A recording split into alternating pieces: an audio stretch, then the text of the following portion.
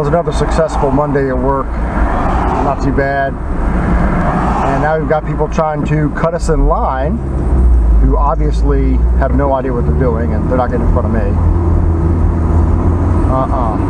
No. See that? See that? Stupidity. Stupidity right there.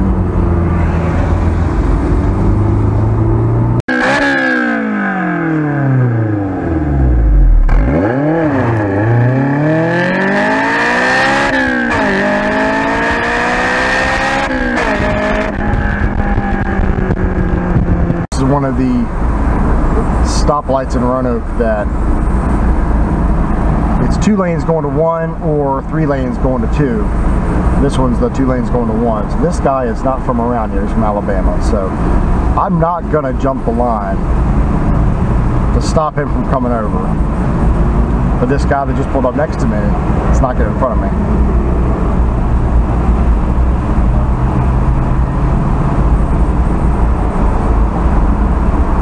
Like that. If you know your lane ends and you try to jump in front of a whole line of people because you think you're more important,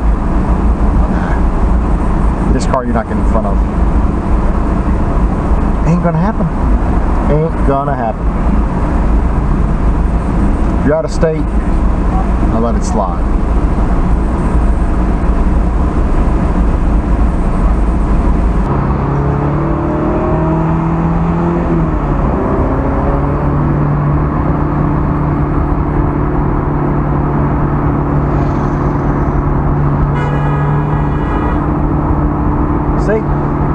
There you go. He knew what he was doing.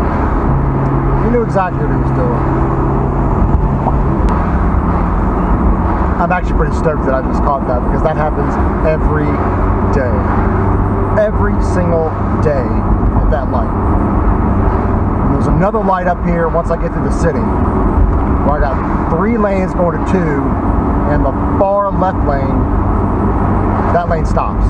So they have to merge into either the center lane or the right lane. And same thing, you've got a whole line of people trying to jump in front because they think they're special. And guess what? You're not special. You are scum. And I hate you. And I wish your car would burn up because you are worthless to me. Worthless. Everybody's in the same situation. Everybody's trying to go home. You are not different. You are not special. You are not an ambulance. You are not a police car. You stay behind me. Get it? You stay behind me. So anyway, I'm on my way to the gym yet again. Definitely have to get a good workout in today. If the rest of the week is like it was today at work, I'll be good. I'll be able to hit the gym every day but Wednesday. I always work over Wednesday, so I really can't ever do it on Wednesday. But I'll be able to hit the gym every day. That's 4 days. I don't go on the weekend, God forbid. I can't leave the house with my wife and the 2 kids by ourselves hard enough. I just go to the store or something, so that's not gonna happen. But if I get 4 solid days in, I'll be feeling a lot better by myself. We haven't eaten very well the past couple days, so of course I say that at the beginning of every video. Oh, I feel so terrible. I think one day I'm going to put the camera on the outside of the car as I go through downtown and just kind of take you on a little tour of Roanoke. Because it really is a pretty city. I mean, it's not a big city, obviously. There's like, let's see if I can count them, 1 big building and a bunch of little like medium-sized skyscrapers. I think there might be like 15 stories max.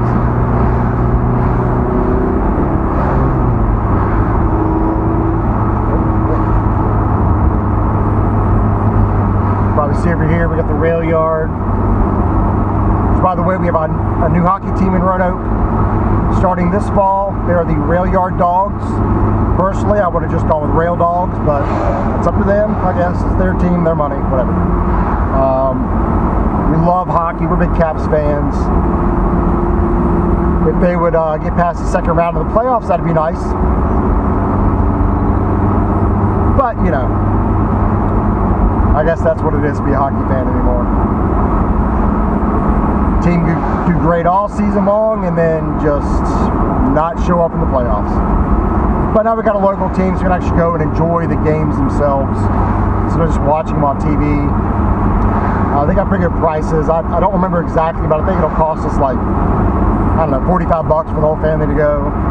Which, I mean, yeah, it's expensive, but it's cheaper than a movie anymore. Movies cost you $18, $19 a piece now. Ridiculous. But we're definitely really excited about having hockey back in Roanoke. It's been several years. We used to have the Express. They were a big team in the ECHL. And now I think we're in the Southern Professional Hockey League, the SPHL.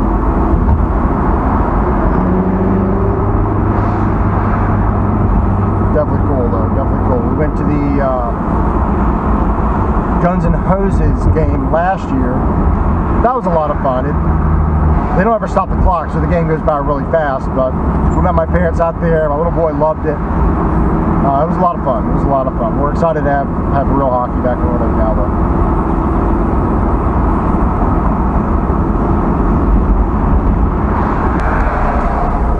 There's that guy that tried to cut in front of everybody. But you know, I was talking to a guy at work today about. Well, first of all, he loves the S2000. I was talking to him about it. So he used to date a girl with one. I said, well, you did drive it, right? He said, well, yeah. There's another guy at work that's got another yellow S2000, and he says it's his wife's car, but he drives it every day. It's very odd. Wife's car, yeah, right. So, anyway, I was talking to this other guy about S2000s, and just talking about, you know, what I would like to do with it, and what I have done to it, which I've told you before, it's not much. Cold air intake, exhaust, oil, tires, that's pretty much it. My ultimate goal, though, is to make it like a full-on, built-for-street car. And I don't really want to race it. I'm not into that. I'm too old. I can't risk the ticket or fines or jail time or whatever it is nowadays for revving your motor at people. But I'm still torn as to what I want to do with this thing. There's obviously a lot of different options. I could build it all motor. Nobody ever does that. I could have it built for boost. If it's boosted, I could turbocharge it or I could supercharge it. I'm personal supercharging. Instant power. I'm not looking to make, you know, 1,100 horsepower on this thing. But if it made 400, 500 of the wheels, I'd be more than happy with that. Obviously, I like the body to be gone over and redone properly, get the dings out, get the scratches out, maybe redo the interior. I just want it looking nice. I want it to look original. I want it to look like it came out of the factory a certain way.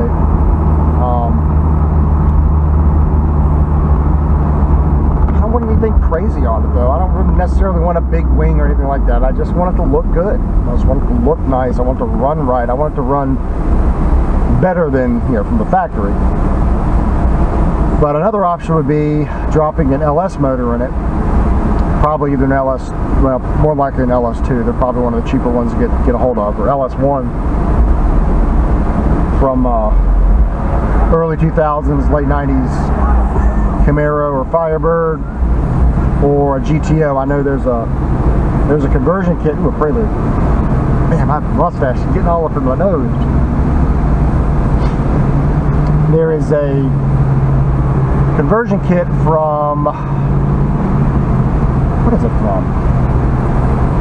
Import Muscle? I think Import Muscle makes it.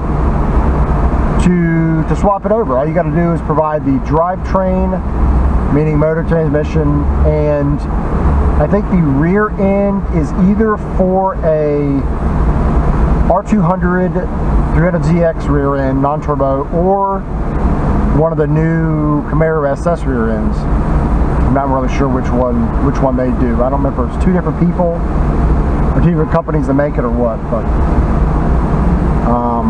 so that's another route. So you're looking at, you know, easily 400 to the crank anyway, but you get the torque. You ready? Ready? Ready? Ready? Ready?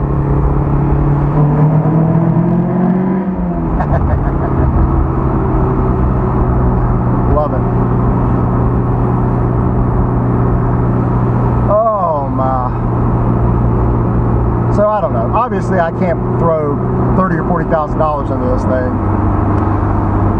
I got 2 kids, a mortgage. Thankfully, no car payment. This and the 4Runner both paid off. But 2 kids, a mortgage, daycare. My wife likes to do things to a brand new house. So car stuff's kind of on the back burner. Who knows? Eventually, maybe I'll be able to. But I mean, realistically, I'll need another car first because I can't just go dropping this thing off somewhere. It's, okay, here you go. Here's my car. Here's 30 grand. Go ahead and do this, because God forbid, I'm not going to do a swap on this thing. I can't build a motor. I don't have machining equipment. I can take a motor in and out, but you know, what am I can't hone cylinders and sleeve a block and shave a block, or deck the block, shave the head. Is that what it's called? Something like that. I don't know, but I can't do all that, so somebody else can have to do it. And when it comes to doing suspension and brakes and stuff like that, yes, obviously I can do that. That's not hard to do. I was a mechanic for a while. Worked on a lot of German cars. Like I told you before, I learned to drive a stick on a Carrera, so I learned to do a lot of things on Porsches and BMWs and Mercedes and Audis and Volkswagens. Oh, here's that white Camaro again. It's a V6 Camaro with probably a $8,000 body kit when he could have just bought an SS. Oh well, to each their own, I guess. I'm not necessarily a hater on cars, but I look at some things and I go, I don't know if I would have done that.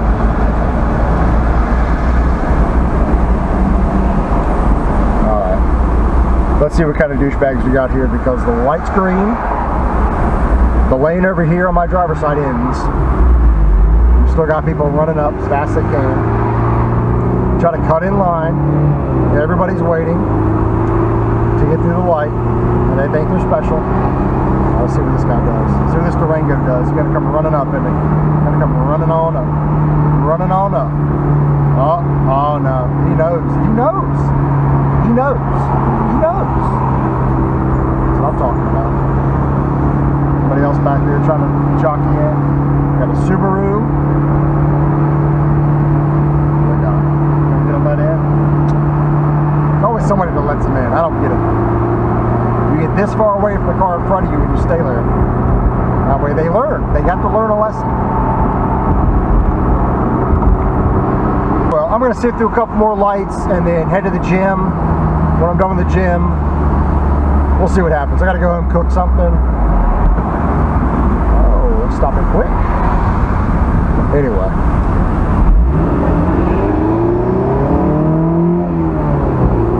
Let me get out of here. I'll talk to you guys later. Peace. Here we are again. Welcome back. That's what it's all about.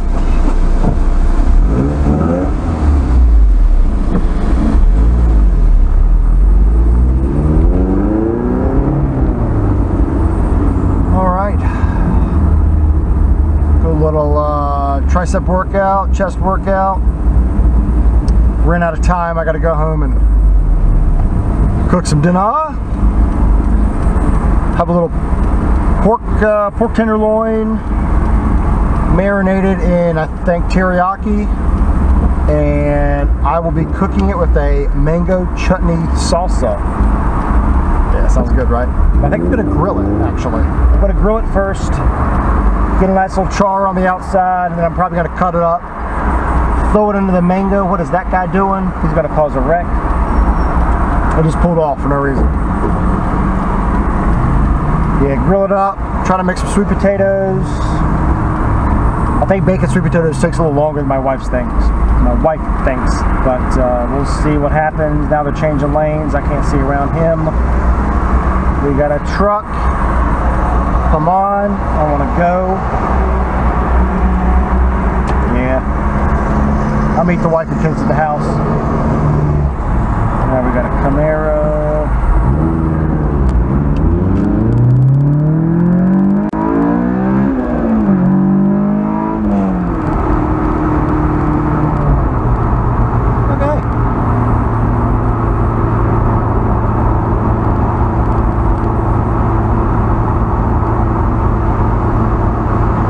Now we can mosey home.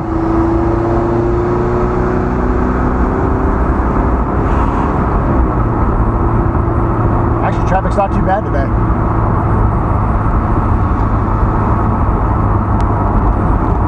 By the way, it is very, very hot with a beard right now. I'm letting it grow back out. I cut it all off in early June, I think. But it's definitely hot. And it's not easy to keep properly either.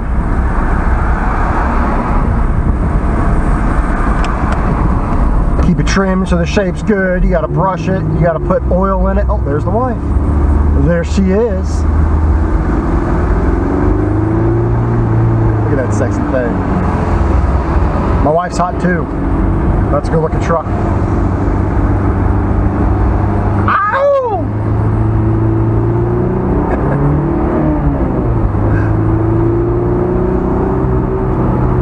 I think this Corvette wants to race.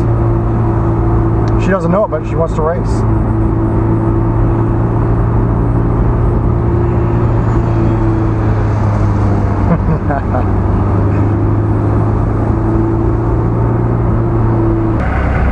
Remember how I was saying that I never work out on Wednesday? Well, Wednesday just happens to be leg day.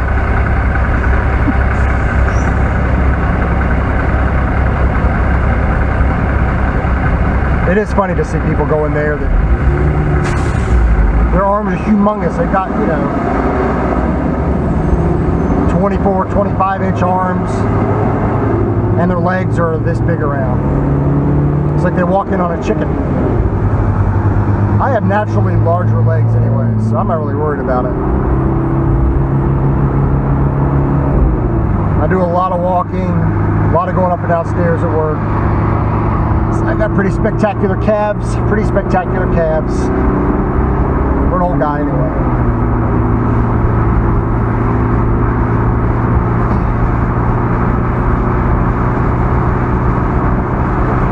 Oh well, I'm going to try to beat it home. Try to get it going. Obviously the wife's right there, so she got to watch the kids while I cook. We'll see how that goes. They're a lot of fun though, they really are. My little boy is a little over 3 and a half, and he's got his own little personality now, and it is something. He is stubborn.